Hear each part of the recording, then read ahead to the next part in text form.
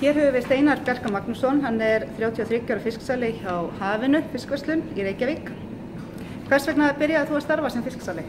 Mér langaði að breyta til. Ég var að vinna á veitingastöðum síðan 10 ár. Byrjaði þessu fyrir 2 árum og það líka mjög vel.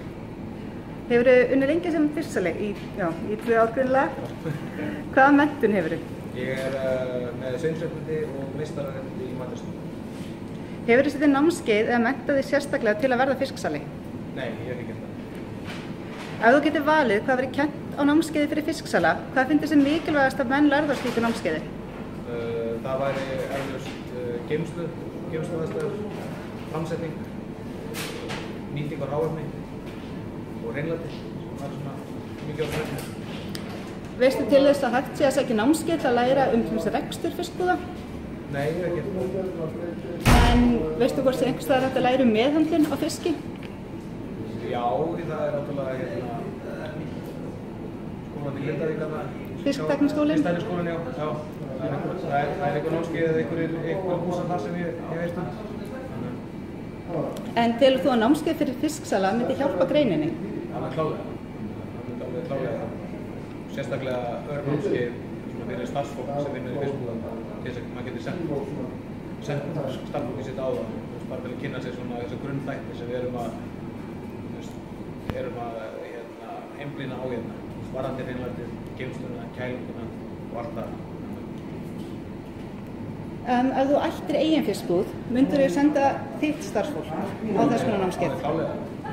Ég eigi ekki þessa búð hérna, þá myndi ég samt gera það. Finnst þér að þess konar námskeið ætti að vera skylda fyrir þá sem vilja starfa sem fisksalar? Já, að vissu leyti. Það ætti að vera skylda einhver ákveðin hluti starfsmanna hefði verið að sækja svona námskeið. Ef það var hægt að taka námskeið á netinu, myndir þú vilja taka þannig námskeið? Já.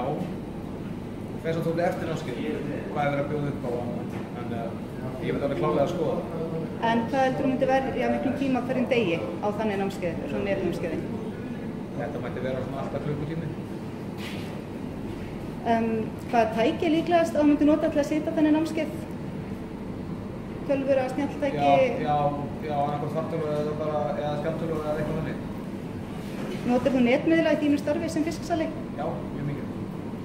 Eru þið með heimasíðu eða Facebook-síðu? Við erum með heimasíðu, Facebook-síðu, Instagram, Snapchat, við erum með allt þetta helsta sem er í gangi. Seljið þið vörurnar ykkar á netinu? Nei, við kynnum það frekar, þannig að við erum ekki með sölu beint á netinu. Finnst þér samfélagið meta fisksala að verðleikum, það er starfið sjálf?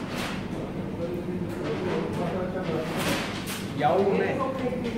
Það er svolítið svona eftir því hvað það metur. Eins og hjá okkur þá ekki gallast mér, ég er líka með matvörslu menntun, að þá metur það kunnáttuna sem ég er að bjóða þeim upp á og stupu síðan og annað varandi eldurinn og annað á fiskum. Það segir það margótt, bara þakka kærlega fyrir frábært, ég er aldrei vita þetta og læra á svo mikið. En bara sem fisksalarnar að í borðið og aðgreða þá held ég að sé ekkert eitthvað mikið. Það er bara einhver að móka fiskibóka fyrir þau. Heldurðu að fisksalar þyrftu að læra til starfsins að fólk myndi meta það meira? Það færi svolítið eftir námið hvað þeir fengu út úr því og hvort þeir myndi skila sig meira til kúnans. Ef að fiskbúðin er áfram óbreytta eftir þetta nám, þá held ég að skipta einhver máli. En ef að námið er sett hann upp á kúnin er að græða, er að fá meira út úr því, þá myndi það klálega skila sig fyrir betri gæðum og betri vörur til kúnans. Og þar á leiðandi myndi kúnin vinna og að læra að meta fyrir betur. Takk fyrir.